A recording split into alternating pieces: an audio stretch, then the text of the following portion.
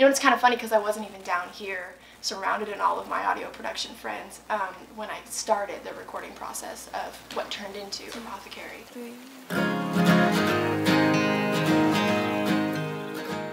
And it wasn't until I was home in Michigan after my first year at school, I moved back to Michigan to live with my family for the summer.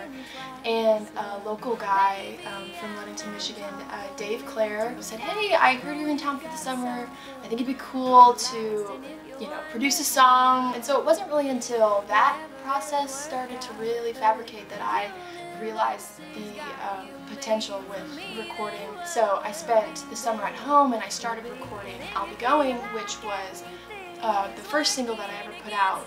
And I was kind of just focusing on that one song. And then I finished it down here with a local producer, John Moose Miller, who graduated from MTSU. And so he helped me really finish that project and put it together.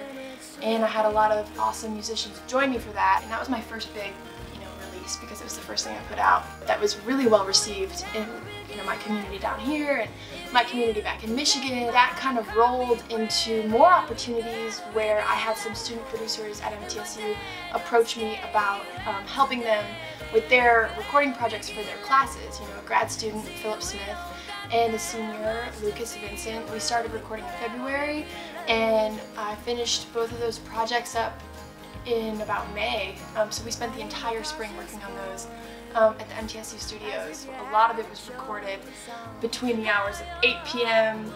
and 4 a.m. So I was going to school part-time, and then I was working full-time with that at a pizza place, and then like my late evenings were spent at MTSU studios with Philip and Lucas and all the musicians who helped me put it together. And those guys are really incredible because they worked with me beyond their assignments. Philip actually helped me record a third song with him. I kind of thought, well, this is a really great opportunity to put like an EP together, you know, a record.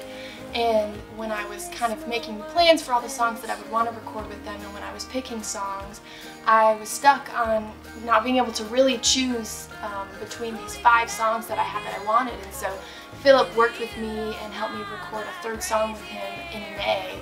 And we did a live session of one of the tunes where I had 2 other musicians play with me, and the 3 of us just, you know, kind of stood around a mic and did a few takes until we got a good one, and it turned out incredible. So I was able to take all those 6 songs, you know, I'll Be Going, which I had already released, the 4 that I recorded throughout the spring, and then the last one that I added on in May, and, you know, turned it into